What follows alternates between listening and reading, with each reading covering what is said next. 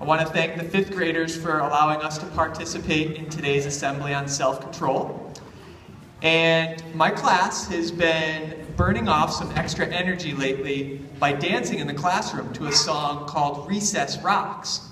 And it's kind of ironic because we think so highly of recess, but yet we've been cut short of so many recesses this winter with the cold temperatures and the ice. So we've had to find ways to have recess indoors. Certainly, recess is a place where you have to show self-control. When your recess is taken away from you and you have to have recess indoors, you especially have to work on self-control. So this dance has helped us burn off a little bit of energy to show better self-control throughout the day, and we want to show it to you right now. So without further ado, here is Recess Rocks by Class 25.